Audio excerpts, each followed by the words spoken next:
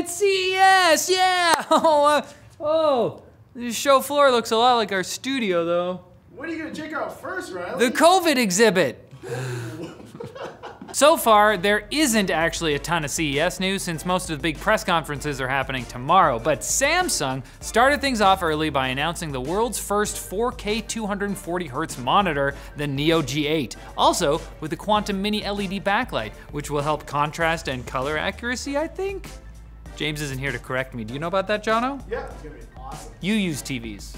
Samsung also showed off a second-gen smart monitor with an included magnetic webcam and support for cloud gaming services, so you can finally throw that nasty PC in the trash. Gross. Samsung TVs are getting some upgrades. There will be some models with no bezels at all, as well as support for 4K 144Hz content, which will come in handy for the cloud gaming support also in the new TVs. But it's CES, so Samsung left room for some real wacky stuff too, like the Eco Remote that now harvests Wi-Fi radio signals as well as solar energy to power itself. And of course, the crucial NFT management feature, which will let you display your NFT art on the TV. This one is a particularly beautiful piece. The look in the ape's eyes is, I just can't describe how stupid it is. Microsoft apparently thought the world rolled into 2022 without much fanfare, so they thought they'd make things a bit more interesting by refusing to fix a date check bug in the company's Exchange servers. The systems were unable to parse the new, confusing date of January 1st, 2020, there's too many twos, which got emails stuck in the queue, crashing servers, and sending IT admins scrambling to figure out if it was really the Russians or Y2K, the sequel, Revengeance. Y2K2, too many twos. Many thought the bug was a security issue since one of the workarounds involved disabling anti-malware services, but as Microsoft confirmed when they issued an emergency patch, it wasn't anything so dangerous. You can go back to worrying about the other terrifying things on your mind now. And Dell is introducing more weird concept products, this time under its Alienware brand. Project Nyx is essentially a powerful household server that would run games and let users stream them to any number of devices, a smart TV, a laptop, phones or tablets, all while using the same controller. And Nyx could apparently do this for multiple users at once, running up to 4 games simultaneously. Now this sounds pretty wild, but I'm gonna reserve judgment until they release a trailer depicting an incredibly beautiful family that are all massive gaming nerds pushing each other around the house to play their game on different screens. They have so much fun together. I wish I was with them. Now it's time for Quick Bits, brought to you by, that's right, you guessed it, Seasonic, who always comes back to sponsor our CS coverage. Why? Because they're confident that they make the best damn power supplies ever. I mean, look at the Prime TX 1000 watt model.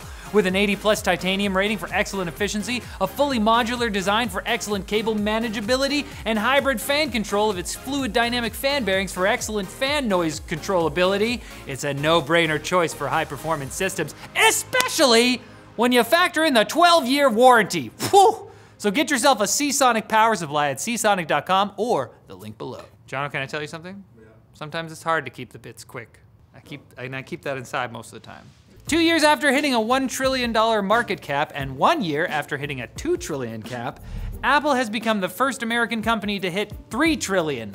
Although you're happy about this? Money, yay, the economy. Although they dropped back below the mark shortly afterwards. Seems like they'll hit it again though, since the company has tripled its valuation in under 4 years. It's like my personal boycott isn't doing anything. We call Tim Cook Tim Apple all the time. It's like, nobody cares. They'll just keep buying. Take my money, Tim Apple. Take it. It's you're the problem.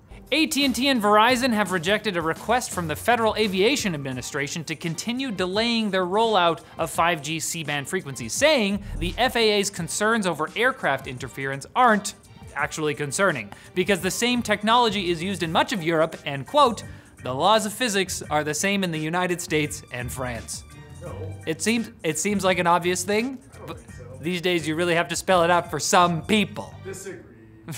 The latest gaming company to express interest in NFTs is Square Enix, who didn't announce any specific plans, but did confirm in a letter written by President Yosuke Matsuda that they're gonna do something, since NFTs are, and this is a paraphrase on my part, so hot right now. Matsuda did acknowledge reservations expressed by gamers who play to have fun, but there are also gamers who play to contribute to their own crypto meta wallets. and they deserve to give Square Enix money too. I want my chocobos. It's the Christmas spirit. A faulty software update to HP enterprise servers at Japan's Kyoto University caused the permanent erasure of 77 terabytes of research data, as well as its backups, affecting about 34 million files from 14 research groups. They didn't say what they were researching, but it is Japan, so it may have been more stuff like the lickable flavor screen we talked about last week. And if that never comes to market, I'm gonna be stuck licking my screen and tasting absolutely nothing. It sucks. Every day, this is my life. I'll put wasabi on your screen. Oh, thanks, Andy, that'll help.